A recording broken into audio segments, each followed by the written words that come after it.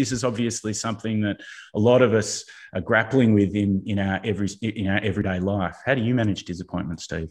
It's interesting is most people don't want to talk about my disappointments. Most people want to talk about my successes. The hard thing with disappointment, and I had an example at the Barcelona Olympics where I went to 4 Olympics and I was probably in the best shape at the second one and was running. If you look back on my results, that was when I was running best. And yet that's when I had my worst Olympic result. Now, there were reasons why, and we went into the dark room afterwards and learned from that and had those hard discussions. But it's interesting that you still have to prepare as well. So it's interesting, you prepare for success and disappointment because you don't know which one you're going to get. So that's a classic case of being in the best shape of my life, a couple of things not going my way, and probably a couple of final planning decisions that weren't right that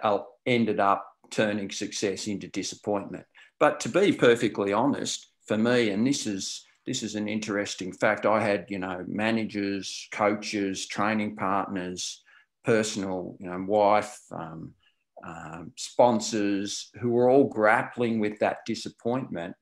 I cope with it a lot better because I have the race to run. I ran the race, and halfway through that race, I realized that it wasn't going to be the result that I wanted to. So I was processing it internally as I was externally still battling to get to the finish line. So I couldn't just stop on the side of the road and go, okay, let's just push pause on the race, and while I take half an hour to analyse this disappointing situation, because that's not how it works. The race still rolls on.